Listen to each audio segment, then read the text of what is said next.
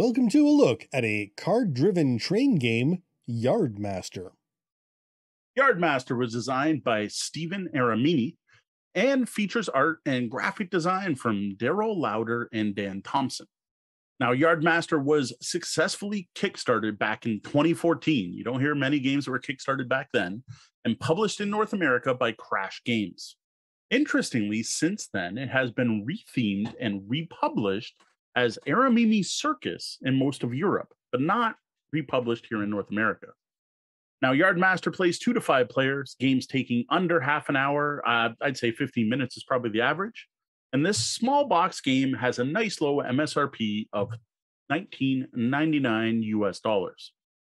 Now, Yardmaster was awarded the 2015 Mensa Recommended Award and also won the 2014 Best Light Game Award from Ion.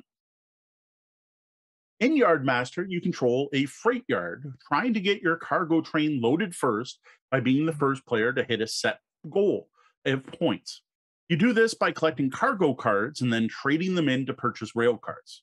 These rail cars are each worth 1 to 4 points, but can only be added to your existing train if either the color or cargo type of the car or the point value matches the last car on your train. Rail cars that don't match go into your sorting yard and can be added to your train on future turns. I gotta say, this sounds much more interesting as a train game to me than connecting train routes across a map. Though I am sure there are train gamers out there that would argue this still isn't officially a train game. But for our thoughts on that, you can check out our What is a Train Game podcast episode. Now, the European version of this game, the Aramini Circus, is the exact same game. Like, it has the exact same cards, the exact same distribution of cards. There's no change in the rules, but a change in the theme. So instead of using rail cars, you are in charge of a traveling circus where you're adding animal cars to your growing circus train. Now, what this version does feature is very colorful and cartoony artwork to go along with this theme change. Now, I guess they haven't noticed that circuses are kind of a really bad and exploitive form of entertainment these days. Yeah, maybe that's different in the EU. They take care of the animals more. I don't actually know. I do think it's an odd choice, and it seems like an odd game to market to kids, to be honest. This is not as light a game as I would try to sell to kids. Now, since I got my copy of Yardmaster by buying it off another local gamer, I don't have an unboxing video to share with you as we normally would. But what I will say here is the components are what you would expect. They're not above and beyond, and they're nothing to complain about. The game does come in a very sturdy, small rectangular box, really thick cardboard. Like, I don't know what they expect you to stack on this thing, but you could use this as, a support piece in your house. The inside of the box is divided into 3 sections. The first holds cargo cards. The middle has a bunch of tokens. And the last one holds the rail car and engine cards. So you got 3 different decks, really. Like, everyone gets a rail card, and then you have 2 main decks. You shuffle them up. Card quality here is excellent. I personally love the minimalist art style they went for in the original version of the game. Now, the new one, is more of a, ooh, what's that? But man, it looks cluttered. Whereas this is highly functional, very easy to see from across the table, featuring both iconography and color differences for people who may have vision issues. All right, well, now that we know what you get in a copy of Yardmaster, how about you give us an overview of play? All right, this one's not very complicated at all. You're going to start the game with an engine. You place it down in front of you. You're going to shuffle up the rail cars and put out a 4-card market. You then randomly give each player an exchange token, placing any remaining ones in the center of the table. Shuffle the cargo card deck and deal 5 to each player, then flip over the top card and place it as a starting discard pile, which you'll recognize from a bunch of popular traditional card games. The player who last rode a train is the start player. The player to the right of that start player gets the Yardmaster token. Or just use Schwazi, because stupid first player systems are stupid. We all know Sean's opinion on that one. Now, each turn, you're going to take 2 actions. You can do the same action twice, or you can do less than 2. It's up to 2. You may take 2 actions. First action is draw a cargo card, add it to your hand. This can come from the top of the cargo deck or from the top of the discard pile. That's interesting that the discard pile is as good as the deck here. That's not something you see often in games. Yes, and it's important because when you buy a rail card, you discard a number of cargo cards of the appropriate type equal to the score value of the rail card you wish to purchase. Anything you discard is now available from someone else to take. So the order you discard in can matter. Now, there are 5 types of cargoes and 5 matching types of rail cars. Rail cars come in value of 1 to 4, but they're distributed so there's only 1 4, and there's 4 1s, and the other 2 are equally spread out. Now, rail cars, when you purchase your rail cards, you can also use your exchange token. Now, your exchange token lets you trade in 2 to 1 of one specific good. So you can trade in 2 of a red for a yellow if you have the appropriate exchange token. So your usual sort of market. Now, your final choice of action is to swap that exchange token. You can either swap the one you have with another player, or if there are less than 5 players, you can swap with one of the tokens in the center of the table. Note at all times, each player can only have 1 exchange token and will always have 1 exchange token. So the exchange tokens are unique as there's only 1 for each type of cargo. So you need to have the right token to make the right exchange you're looking for, which is why you might use that or action to trade around so that you can line up that big play later on. Now, after buying a rail card, if it's your first rail card you bought, you just attach it to your train. If it matches the color or type or the value of the last card in your train, it must be added to your growing train. So first one you buy has to get added, but then the next one only gets added if it matches either the number or the color. And the color also represents a type, like yellow is green. Now, any rail card bought that doesn't connect your train immediately goes into what's called your sorting yard. So just a tableau in front of you. Now, after adding a rail card to your train, later turns, you always have to check. So you add a new one to your train, you have to check to see if anything in your sorting yard can then be added to your train. And after you add that one, you have to see if anything else in your sorting yard can keep being added. And you have to add any cards that can legally now connect. Note, you can do in that in any order of your choosing. So you can kind of break the combo if you're wanting to save up for something later. So it's like playing Crazy Eights with trains. Yeah. You're trying to get a chain of colors and or values stacked up in your yard that will, if all goes well, line up all at once when you get that one right card to trigger a cascade. And they all the box cars chug out of your yard and slam into the back of the train. Yes. This is the game of shunting trains, really. If you've ever watched a train car shunt, usually while you're waiting to get somewhere important, that's what you're doing in this game. Now, in addition to this, there are 10 bonus cards in the cargo deck. When you draw one of these, they go into your hand like normal. They then can be played on a later turn. Now, playing one of these bonus cards does not take one of your 2 actions. These let you do some type of one-time advantage. Play it, you do the thing. These include things like exchanging cargo cards 1 for 1, so it's better than your normal exchange rate, getting free actions, taking a card from the cargo discard pile, and more. There are 10 of these. They're clearly explained in the rulebook. I'm not going to get into all 10 here. Now, when one of these cards is played, this is important. They're placed on top of the discard pile. Now, these cannot be picked up. So remember, when you take the draw action, you can pick from the top of the deck or the discard. Well, you can't if it's one of these bonus cards. To remind you of that, there's a giant red X on these to remind you can't draw them. Well, free actions are always nice. Now, we mentioned earlier that the player to the right of the start player gets a Yardmaster token. What this is they're the Yardmaster this turn. They have an extra bonus action. So instead of 2, they can take up to 3 actions. It's a 2-sided token. You can flip it to show if you've taken your action if you want, but most of the time it's pretty easy to remember. Now, at the end of the round, start player passes to the left like normal. You go clockwise. But the Yardmaster token passes to the right. Now, the game ends immediately when a player hits the point total, which is based on the player count. Your score is the total value of all the cards in your actual train, not counting the cards in your yard. Those haven't been added to your train yet. Right. So just again, it's weird that your Yardmaster token is not your first player token. It goes in the opposite direction of the first player around the circle. And to be honest, that is the hardest thing to get right. If you're used to playing any other game, you're going to screw this one up at first. Because your first game's going to be extreme because you're going to think Yardmaster means start player, and it's not. Yeah, it just seems that way. It really does. Now, there are some minor changes of playing with only 2 players, and they're all about the Yardmaster token. So I mentioned earlier, Yardmaster token's 2-sided. But what happens is you pass it to the other player, and it starts on the backside. Then on their turn, they just get to flip it to the front side. So basically it takes a turn to charge up. So it's not like I get 3 actions and you get 3 actions. It's I get 2 actions, you get 2 actions, I get 3, you get 2, I get 2, you get 3. And again, you're tracking this with the token. Other than that, gameplay is identical, though I will note the 2 and 3 player tokens, 2 and 3 player game requires more points than the 3 or 4 or 5 player game. All right, well, now we have a good idea of how to play. What are your thoughts on this card-driven train game?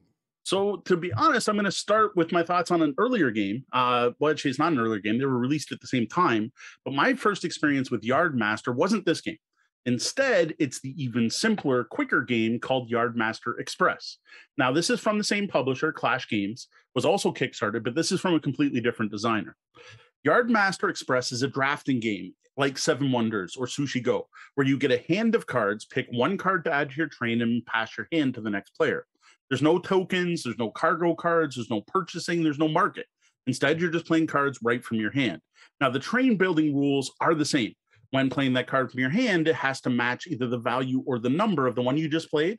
So the twist here is that if it doesn't, you play it face down, and it's a wild card that works, but it's worth way less points. So Express is a super light filler.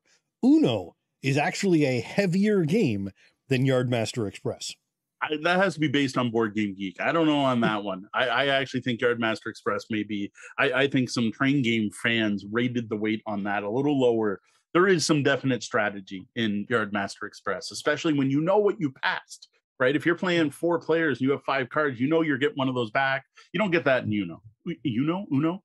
So I personally think it's a little higher than Uno. But yes, it is way lighter than this. I like Yardmaster Express. I actually really enjoy it. It was my friend, Sean knows him too, John Salila, who taught me how to play Yardmaster Express. Gameplay is super quick though. Like it's lightning quick and short, like 5 minutes to play around to that. Like you literally are getting a hand of cards. You're passing them so many times and someone wins. It's fun. Like for 5 minutes, it's fun, but I like games with a bit more meat on them. And I think everyone's well aware of that. That's why when Sean Hamilton, not Sean from Hamilton, listed his copy of the full version up for sale on Facebook, I got a hold of him right away and said, I got to have it. And he was happy to give it to me because he knows he'll be able to play it whenever he wants, because I game with Sean pretty often. Well, at least I used to when we weren't in the middle of a pandemic.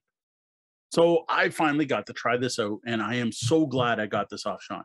And I know he regrets selling it to me to a point, because every time I share a picture of this online, Sean's like, oh, I shouldn't have given that game up. But you know what? It's still here. We can still play.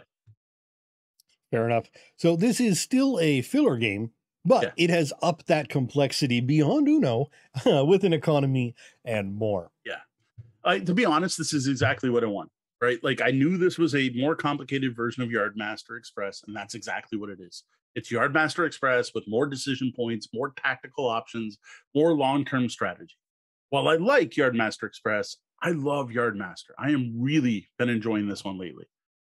It is still not a heavy game though, right? This is still a quick to teach, easy to learn game. Like I just did it. Like I'm pretty sure I just taught you how to play without. The only thing I didn't do was explain what the 10 different special cards are, but they say what they do right on them. For such an easy to learn game though, Yardmaster has a surprising amount of depth. And quite a bit of this depth is like kind of hidden under the covers. You probably won't even notice it your first couple plays, but it starts to sink in once you start realizing what's going on. And the biggest distinction is the distribution of the cards. When you actually learn that, wait a minute, there's only 1 4 of every color, and wait, there's 4 1s, and you start card counting. That's when you really start to see the depth of this game. Yeah, so one thing to note is that the lower rating of Yardmaster on Board Game Geek has been impacted mostly by 2 factors from looking into it.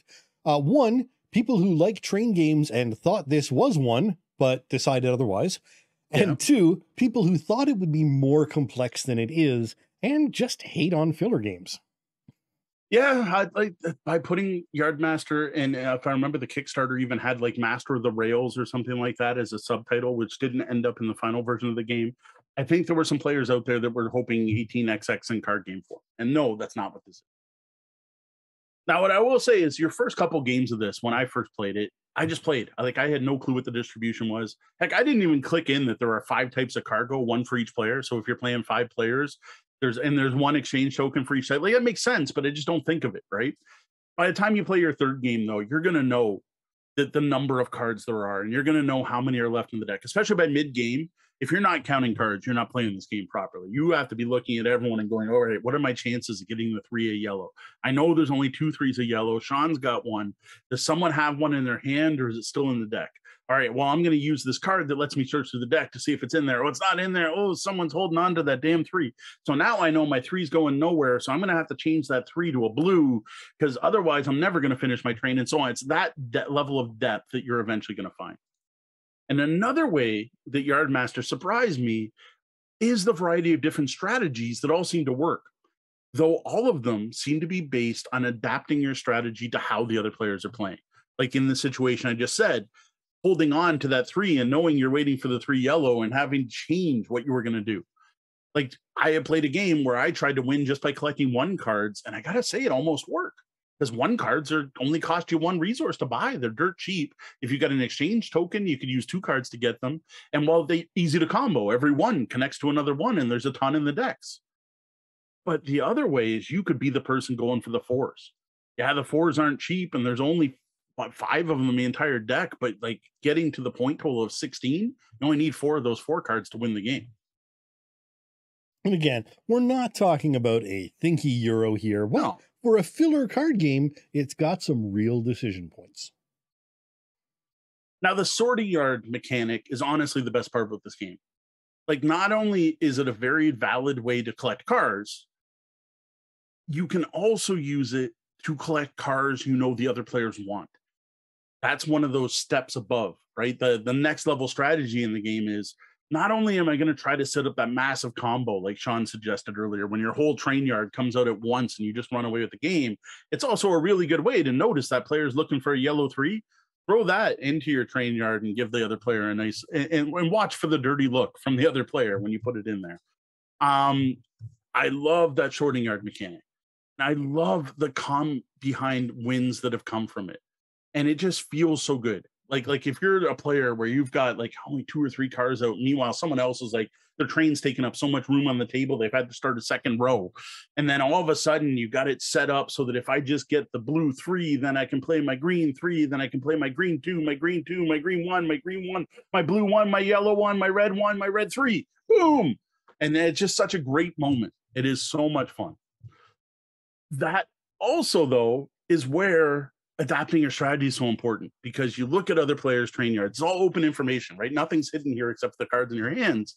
And you're looking at that going, oh, you know what? If he just gets a blue 2, he's going to be able to play his blue 2, his green 3, his blah, blah, blah, blah, blah, blah, blah. So I have to make sure they don't get one.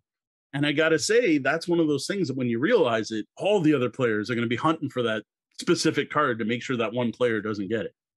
Nothing says fun game like ganging up on people. Though really, even if you don't actively coordinate, it's just good gameplay to deny someone what they want if you can.